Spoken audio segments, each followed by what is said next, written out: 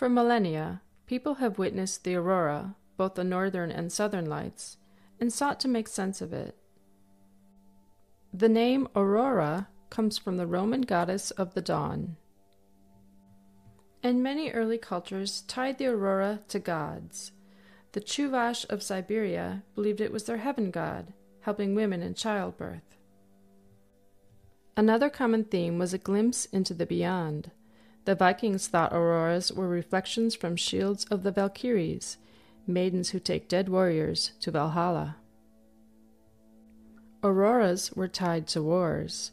The Fox Indian tribes of Wisconsin feared the lights as ghosts of their slain enemies. And auroras were tied to animals. Early Scandinavian people claimed the aurora was light reflecting off gigantic schools of herring. Then there were the stories of mysterious people who lived beyond the horizon. The Maori of New Zealand thought of the aurora as campfire light from those who'd settled farther south.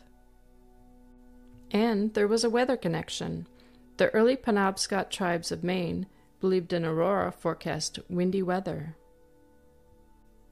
For even more legends and myths of the aurora, visit earthsky.org.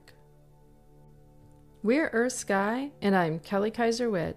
If you enjoyed this video, please like, share, and subscribe. Thanks for watching.